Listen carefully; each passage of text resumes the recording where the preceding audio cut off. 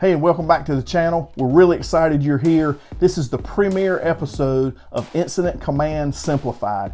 In this series, we're going to take a real hard, honest look at some of the things about the Incident Command System that people don't like, some of the reasons that people don't use it. We're going to break it down, help you understand so that you can use it better in the field to make you more successful. We'll be right back.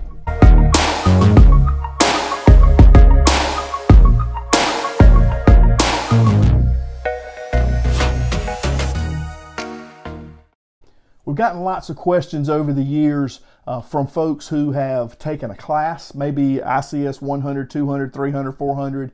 Maybe they've taken something else. Maybe they've been on an incident where they've heard terms, things like that.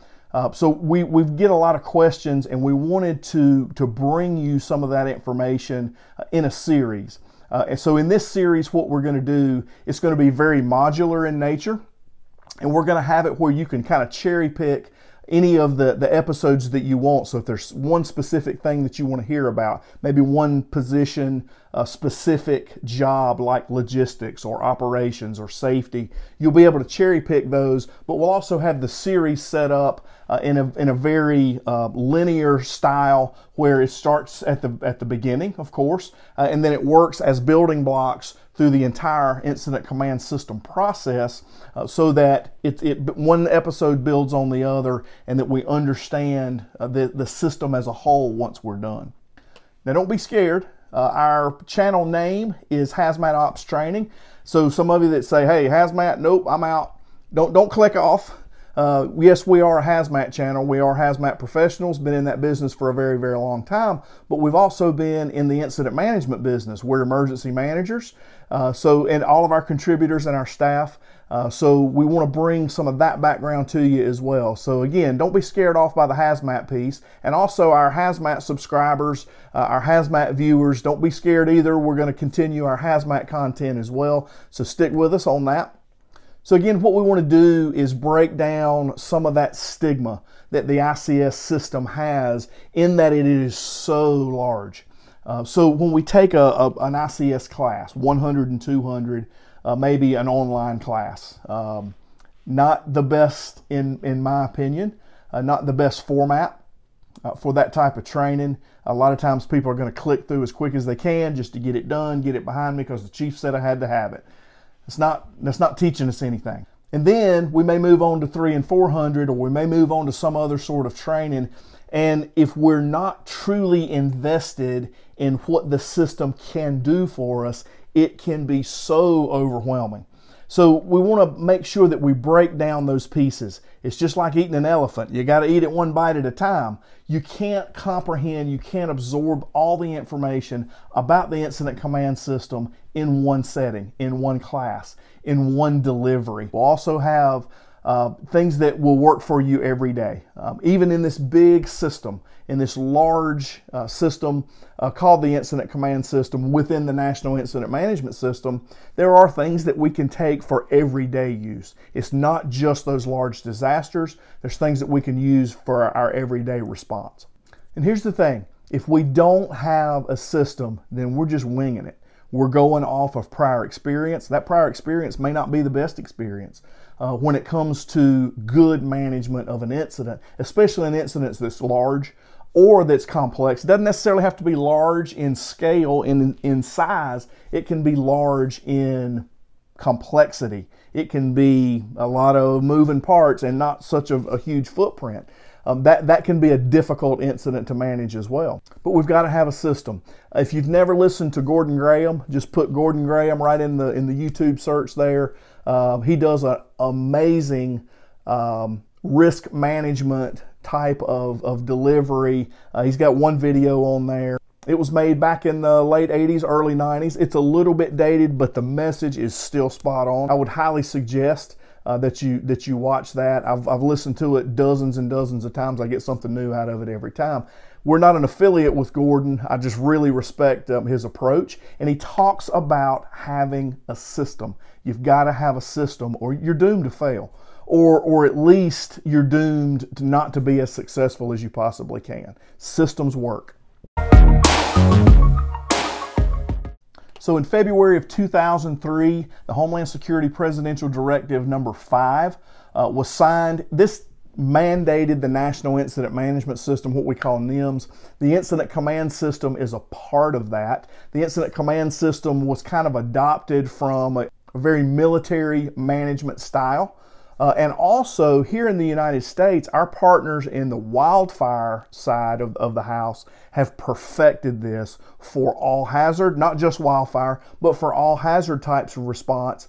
So if you have anyone in the forestry business around you, and most of us do, whether that be a county ranger, whether they be regional type folks, in the United States, those folks do incident management better than anybody else. Why?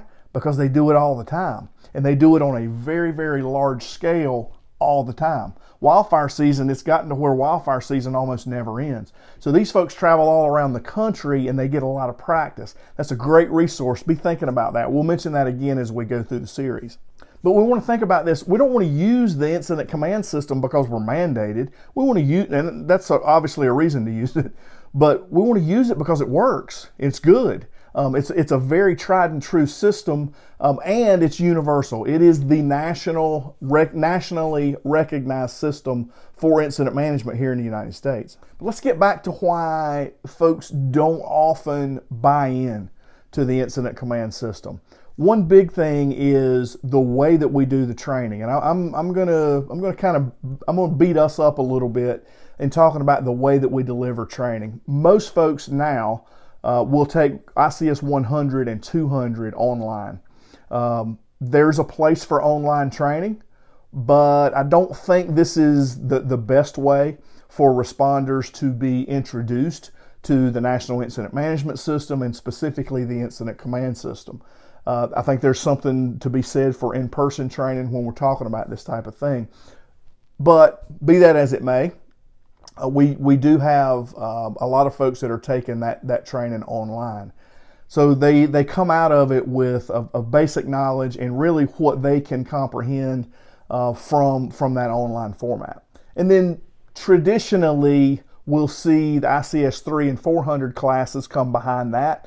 Typically, first line supervisors in just about any of our emergency services, typically first line supervisors and above are who are required to take ICS 3 and 400 class. Quite frankly, it's death by PowerPoint for most people. Unless you are seriously invested and super interested, most folks go into the ICS 3 and 400 class thinking about when we're going to get out. How long does this take? When's it going to be over?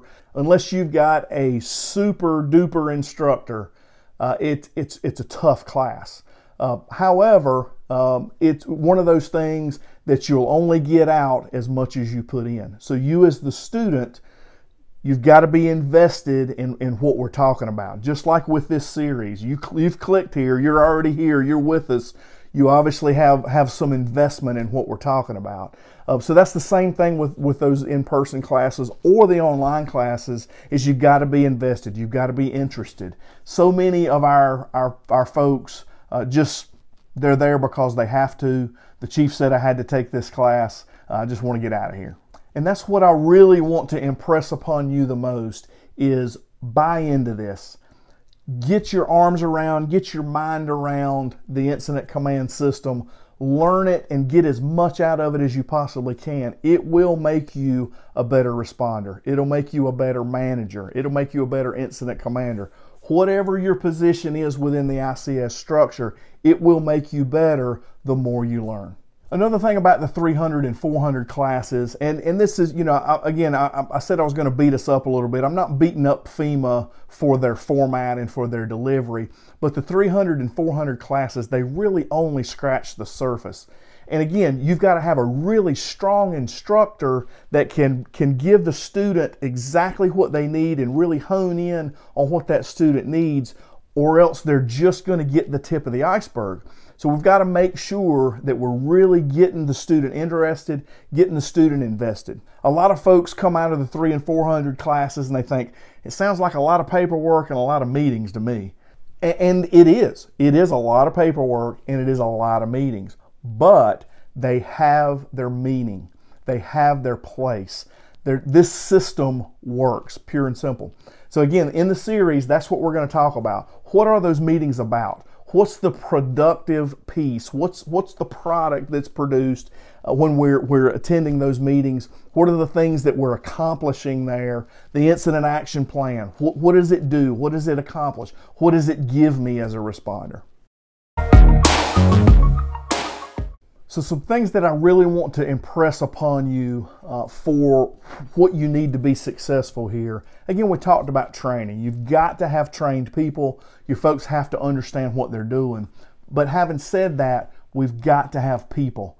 And some of you may be saying, hang on, I don't have enough people to even run my volunteer fire department. I don't have enough people on my roster, whether you're paid, volunteer, whatever the case may be. We can barely get by and staff an incident to the minimum requirement.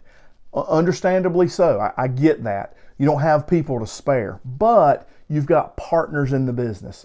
You've got other departments that are neighboring to you, maybe in your county, maybe in neighboring counties. So you have to be thinking a little bit outside the box, not just your agency, but think a little bit outside the box. And how, if you start to grow in some capability, and you start to build some capability, train people, get them on board with some of the things that we're talking about here, and position specific type things that can be done on an incident to make that incident smoother, we can begin to look outside the box, begin to look at those partnerships, and when we have these larger incidents, we bring those people in. We've got to be thinking about what's a trigger point for our larger incidents where we're going to call in our partners from other jurisdictions to build that incident management team. We'll talk about that again in the series as we go, but building a system within our existing system and tapping into those outside resources. Again, back to training. We've got to look at other than the 300 and 400 classes. We've got to look at position-specific type training, operations section chief, incident commander type training, safety officer training, logistics section chief training, planning section chief, those kinds of things. All of those jobs are critical to the success for these larger incidents. But you've got to have folks trained. Do they necessarily have to be credentialed? Do they have to have some sort of badge that says, no, not for a local incident management team, not for a local incident management type of system. You, the authority having jurisdiction, you decide what level your folks, this is internal to you. This is internal to your local partners. So you decide as the authority having jurisdiction what level you want to be at. Can you get credentialed? Sure you can. Can you be a regional responder, a state level responder, even a national level responder? Sure you can. You can take this as far as you want to, but the basis has to start local. Let's look at the local capability. Let's look at making ourselves successful locally, being strong locally, and then we'll spread out. We'll talk about that throughout the series as we go, but this is looking at how we make our incidents that we're responding to more successful, more efficient through solid training and qualification for some of these positions. And then the last thing, not the last thing, but the last thing that we'll talk about in this particular episode is you've got to have a basic set of tools. It's just like any other incident that we respond to. Medical incident, you got to have your medical supplies. You got to have your medical tools. Fire incident, you got to have your tools. Law enforcement, they have their tools. So this is the same thing. With incident management, you got to have a basic set of tools. And a lot of it comes back to paperwork. A lot of it comes back to organizational type tools that will help us for this incident management process. And we'll talk about those as we go. But I want to get you thinking about those things. And one that I feel like is the basis for this process is the planning P. And the planning section, specifically the planning section chief, is really kind of the hinge, kind of the hub for the wheel of this whole thing. I've kind of got a personal saying of my own: all roads lead to planning. And the planning section has a role in just about everything that goes on. That doesn't mean the planning section chief is running things. That doesn't mean that the planning section chief is dictating what the incident commander does. It doesn't say that at all. It's saying that planning piece, that planning function, and specifically the planning P, which is kind of our clock, is kind of our roadmap for that success and for the flow of the incident, that planning P is critical. The other thing is span of control. It's very, very easy to lose span of control, and it's also easy to lose situational awareness. Now, a lot of people use situational awareness almost in the emergency services as a little bit of a cliche, but we need to make sure that we understand what situational awareness is and enlist people to help us maintain that situational awareness. A smart incident commander will enlist people for this resource piece, for this situational piece, make sure that we have the accountability, make sure that we have that span of control is maintained, make sure that we truly understand where our incident is and where it's going. I talked about accountability. I'm not only talking about personnel accountability, but also fiscal, not physical, but fiscal accountability. The money that we're spending, keeping up with that money, looking at what things cost, choosing the best resource for the money. Again, we're talking about these large incidents, and a lot of times it takes a team to come in and help you with that, but that's another piece of accountability that oftentimes we don't think about. The logistical piece. The larger your incident becomes, the more responders you have on the scene, the bigger that tactical resource complement becomes, the larger the logistical complement must become as well. There's kind of a saying in the logistics community, it's all a dream without logistics. You can have the best plan in the world, but it's nothing but a dream unless the logistics are there to support it. A big piece that we'll talk about here is safety. And I told you plans is one of the big things that I really feel like is a hinge, a hub for the entire system. I'm a credentialed Type 3 plans chief, and I'm also a credentialed Type 3 safety officer. So that's another one that I'm going to hit on really hard, because those are the two that I feel like are absolutely critical. The other pieces and parts, critical as well. Yes, they are. But safety and the planning side are absolutely critical, and I really feel strongly about those. That's why I'm credentialed in those areas. Also, information flow and information sharing. And this is both internal to the incident and external to the incident. How do we manage information flow to our partners inside of the incident? How do we push information out of the incident? How do we get information to the incident? Information sharing, information management is huge in our incidents. If we don't manage that information flow, it can cripple us very, very quickly, especially in these larger incidents. And then lastly, a lot of folks have heartburn with the forms, the ICS 200 series forms, the incident action plan, and some of the other forms that go along with that. Yes, they're complicated if you don't understand them. But if you understand those, and we're going to break them down, we're going to help you understand every single piece and part. And quite frankly, once you do that, it gets pretty easy. They're not complicated at all. They're a very simplified way to express the plan. They're also a way to have kind of a checklist within a set of documentation. There's a number of different things that the incident action plan can be for you. Hey, we're really glad that you joined us today. We're excited about this series. We want you to click on every single one of the episodes. Our goal is to put one out a week. We may not meet that. Again, we've got some other things going for the channel. We've got other things going on, but our goal is going to be to put out one episode a week. If you like what you're seeing so far, be sure to like and subscribe. The subscribe button's on one side or the other of the corner of the screen there. If you're on a mobile device, you may have to scroll down just a little bit right under the screen and hit the big red subscribe button. But be sure to do that. Be sure to hit that like button. That helps us out. Also, with the launching of this series, Incident Command Simplified, we're also starting another Facebook group. We've got a Hazmat Ops Training Facebook group, but we're starting another Facebook group as well. It'll also be called Incident Command Simplified. So be sure and look us up there and make sure that you join that. We want to give you an opportunity to ask as many questions either in the comments here or on the Facebook group. And that's just a way for us to share as much information with as many partners as we can.